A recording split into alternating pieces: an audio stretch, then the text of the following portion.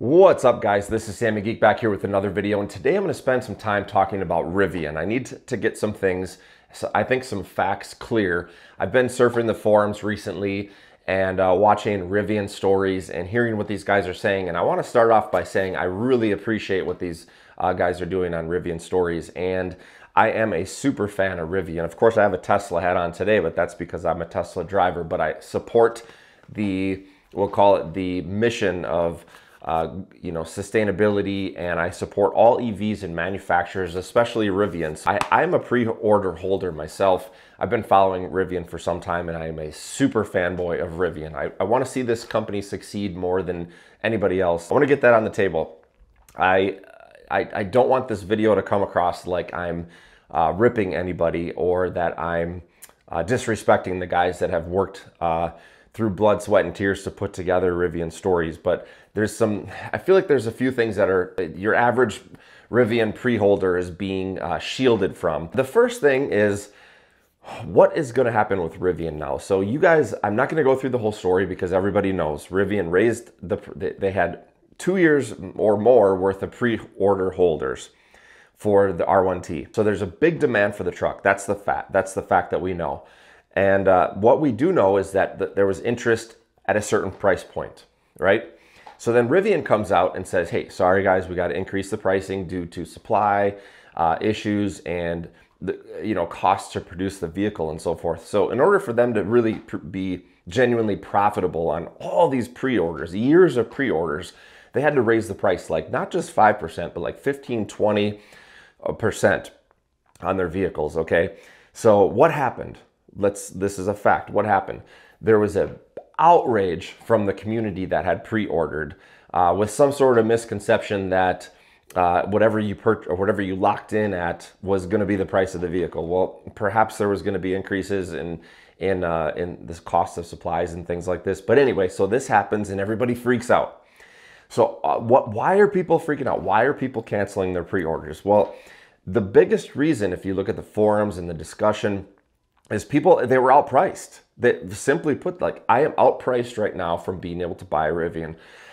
Maybe my budget was already stretched, but I loved the value proposition that Rivian was bringing.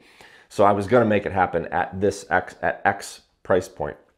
Once they exceeded that price point, it priced out a lot of people.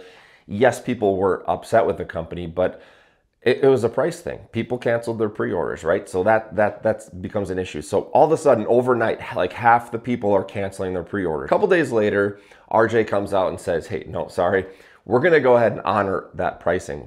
Why is that? That's probably for another video, but because they didn't want to lose their 2+ years of pre-orders, right? Their most loyal clients. So then all the pre-order customers are going and saying, oh, great, this is awesome. I'm going to get a truck that's going to have 20% residual value right out of the gate. But here's where we're going to get to the meat and potatoes of this. This is why I think this is an issue for Rivian, because look, your pre-order customers that had, it was a 2-year plus wait, was at a certain price point. Look at the fallout that happened once that pricing changed, okay? So that's great. Now the pricing has been readjusted, and so we still have 2+ years of pre-order customers. That looks fantastic, right? But that's probably at a loss for every single vehicle that is being sold to a pre-order customer. So the 2-year demand, the 2 years worth of customers that they're building vehicles for is going to be at a loss, okay? Maybe that's okay because that probably happened with Tesla as well. But what about the pre-order customers from 3/1? So we're going to say from 3/1 forward that there's going to be profit built into the vehicles, right? They came out with a couple different configurations, one to make it less expensive with the dual motor option, and then of course the fully loaded option, which is now a $100,000 truck. My question is, what do the pre-orders look like from 3/1 forward? Because listen, we're going to be able to tell what's going to happen with Rivian here in the next 2 months, 3 months, 4 months. If all of a sudden the pre-orders come to a screeching halt, personally, I think we're screwed. So consider the people that buy the Rivian. My biggest concern is if I trade in my Tesla and I go with a Rivian, I'm going to have a very expensive truck that I'm sitting on, which is awesome. It's an awesome truck and fun to drive and great. But two things. One, what happens if something happens with Rivian after a year or two of ownership? You know, something, they go bankrupt, who knows what happens. If that company goes under for any reason, that truck sinks tremendously in value. That's number one, right? And number two is, again, if we don't see a lot of pre-orders after 3/1 forward, the truck, the value may not be there. So all this misconception of people saying, oh my gosh, I'm going to have this truck at this tremendous value. It's going to be, I'm going to have residual value from day one. There may not be consumers lining up for the vehicle. So again, you may be sitting on a truck in 2 years with a company that's struggling, with a truck that not a lot of consumers are looking for, that you spent $70,000 plus on. So what are you going to do with that truck after a couple of years if your life situation changes or whatever it is?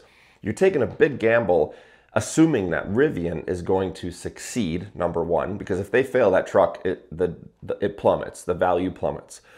And also your consumer base or the folks that might be interested in that truck plummets as well. So you're in really deep trouble. So I'm telling you guys this right now, if we don't see, with this new pricing structure of the increases, with this new configuration of a dual motor, et cetera, if we don't see a demand for that vehicle, we're in trouble. Because unless Rivian suddenly can come out with something that is much more affordable, much more sought after, a small SUV, a car, or something like that, that they can mass produce that's profitable, we might be in trouble. Because this company, how are they going to succeed for the next 2, 3, 5 years on a truck that has little demand? And again, I want to go revisit this one more time. This is really important, you guys.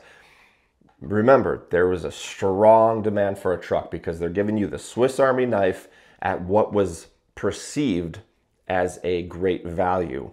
The moment that price went up 15, 20% to where it needs to be in order for Rivian to be profitable, the demand stopped. It stopped cold in its tracks. If you guys ignore that fact, and I don't think enough people are talking about this, everybody is sunshine and rainbows. Thank you, RJ. God bless you for what you did on honoring our price, which is fantastic. But now talk to us about the sustainability of Rivian. How is Rivian going? This is what I want to know as a pre-order customer. How is Rivian going to succeed selling trucks at a loss for the next 2 years to pre-order customers, to appease the pre-order customers? And then talk to us, share the numbers about how many more pre-orders are coming in after 3/1. Because if those pre-orders stopped, we need to know that, because I don't want to be sitting on a truck that nobody wants. I don't want to be sitting on a truck that maybe there's a few pre-orders trickling in, which means when it comes time for me to sell that vehicle, there's little demand for it. So Rivian Stories, you guys need to spend a little bit more time talking about this. Get real. Forget about the emotion of, daydreaming about this truck for the past 3 years. Let's get down to the brass tacks and reality of where we stand today. The question is, should consumers move forward with the pre-orders? Should they trust that there will be a Rivian that exists in 3 or 4 years?